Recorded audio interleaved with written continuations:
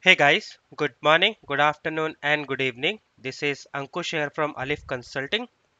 Welcome in our Azure Weekly Updates video. In this video, we will be going to talk about all of these updates, and all of these updates are in generally available, which means we can use all of these updates with our workload to do the enhancements or with the Azure services, right? So let's quickly jump into the deep dive and understand about all of these updates. The first update which we have is for Azure Storage. Now allows us to basically use the cross region service endpoint for the Azure Storage account. What that mean is, so earlier we were having the endpoint which is Microsoft dot storage endpoint service endpoint, which is available on the Azure Storage account, and then we have the VLAN integration which we can do with the storage account. But now we have an option called Microsoft dot storage dot global service endpoint. This is a new service endpoint which allow us to configure the or connect the Azure storage account from the geo or I would say the cross region services. So let's take an example. If your storage account is in East US, you can use this service endpoint to get connected it from the other region as well, right? So it's kind of I would say a control which you can put on the storage account. Uh, the next update is there is around the API management authorizations, right? So with this one, it allows to providing a simple and reliable way to unbundle and abstract authorization from the web APIs. This capability enable developer to access a service maintained authorized token store, allowing them to build their own services connections. With authorizations, developer can automatically acquire, use, and maintain the authorization token without the need of any code. The next update which we have is for TCP support for Azure Container Apps. So Azure Container Apps now supporting a TCP based protocol other than HTTP or HTTPS for ingress. What that means is now you don't, it's not like you just only host your HTTP or HTTPS based application. Now you can use the TCP based things. You can have run your application or maybe the specific application on like a port 22 or maybe on a 3389 port kind of thing as example, and you can use this, right? So that's allow you to communicate based on the TCP based protocol on a specific port within the environment. Additionally, a container app can expose a TCP port externally for ingress when a custom when using a custom virtual network. The next update which we have is for again for Azure Container App now have the inbound IP restrictions. So this with this one we can specifically block or restrict a specific connection for inbound connectivity over the TCP or HTTP or HTTPS traffic.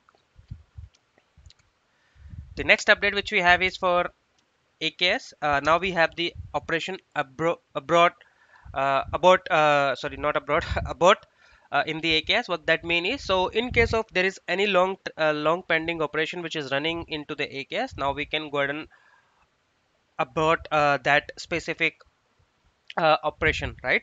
So what kind of scenario it is going to be supported if if a long running operation is stuck and suspected to be in a bad state of or failing, the operation can be aborted provided it's the latest it's the latest running operation on the managed cluster or the agent pool. Second, if a long running operation is stuck or failing, then operation can be aborted. A operation that was triggered in the error can be aborted as long as the operation does not reach a terminal state first. So these are the condition where we can use the operation abort feature in the AKS for the long running operations. The next update which we have is for Azure Monitor. Azure Monitor alerts now suggest the signals to alert on. So earlier, what we need to do, we simply need to write the CUDO queries or to queries to basically trigger the alert. But now we have a list of the popular alerts available into the into the Azure Monitor. So if anyone is creating an alert or anyone is configuring the alert, that's where they can select the list of they can select the alert into the list already populated list of the alert to configure in the environment. Additionally, we can select a popular signal that also has a popular conditions commonly configured. That condition field may be automatically populated for you, or maybe you can go ahead and change that as per your requirement as well. The next update which we have is for SQL Server. Now we have a centrally managed Azure benefit, Azure hybrid benefit for the SQL Server. What that means is, so earlier what we need to do, we simply need to enable the hybrid benefit by going on the SQL Server extension or for the VM, and then from the where we need to enable the SQL hybrid benefit, either it's the standard or the enterprise version. But now we have a simply a one console where we can put all of the available license with us, which is basically have we have with the software insurance. We can simply go ahead and centralizedly configure all of them, and that from there automatically all the SQL hybrid benefit would be automatically enabled on the SQL data service as soon as you enable the hybrid benefit on it, right? You simply don't need to go and do the hybrid benefit again and again for all the server. So everything can be managed directly from the centralized, right? But one thing you need to keep in mind, this is something can be run by only the limited number of role. They need to give the access of this, then only they would be able to apply it, right? And this increase the visibility, allow us to identify the additional cost saving opportunity and enable us to get the most value out of the our SQL Server investment. The next update which we have is for Azure Advisor, and I would say it's a very good change in terms of how you do see your history of the VM utilization. So earlier we was only having the limit of 14 days of look back period in the advisor, which allow us to give us the overall VM utilization and accordingly give us the right sizing and the potential cost saving for our virtual machine. But now we have a custom look back period which we can configure into the advisor, that allow us to basically configure the look back time up to 90 days. Either it can be 14, 21, 30, 60 or 90 days, and it give us the greater visibility on the our last 90 days VM utilization, and accordingly we can basically it can give us the right sizing and the right cost saving potential cost savings opportunity which we have for our virtual machines. This configuration can be applied on the subscription level. This is especially useful when the workload have a bi-weekly or monthly peak, such as the payroll and the application.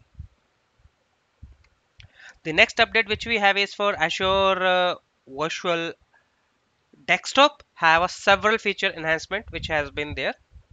So the first update or first feature which is there, FS Logic profiles for AD join VMs in Azure Desktop is now generally available. We can seamlessly access the share from the AD join virtual machines for the user that are synchronized from the Azure AD and use them to store the FS Logic container. FX Logic 2210 for Azure Virtual Desktop. This is now generally available. The next update which we have is Azure Virtual Desktop Inside at Scale. This is again generally available, allow us to reporting the key information across the resources in one view. RDP short path for public network using the simple traversal underneath NAT protocol is now generally available. So as RDP short path improve this the transport reliability of virtual desktop connection over the public network by establishing a direct UDP based data flow between the remote desktop client and the session host.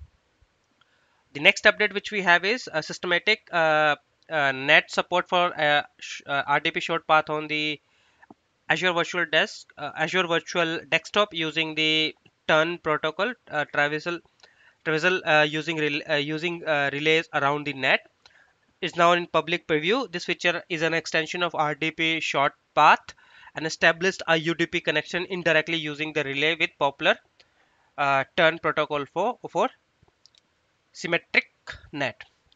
Watermarking on the Azure Virtual Desktop is in a preview, help us to prevent the capture of sensitive information on the client endpoint by enabling the watermark to appear as a part of remote desktop. Private link for Azure Virtual Desktop is in a public preview. Enable access of the session host and the workspace over a private endpoint into the virtual network. Uh, the last features or the enhancement which we have is with the Microsoft Team application window sharing now generally available. User can choose a specific window to be shared from the Azure Virtual Desktop screen directly from the AVD solution. So these are the updates which is there for the Azure Virtual Desktop. That's it in this video. I hope you like this video. If you like, please click on like and subscribe for more upcoming videos, and feel free to reach us if you have any questions. Thank you.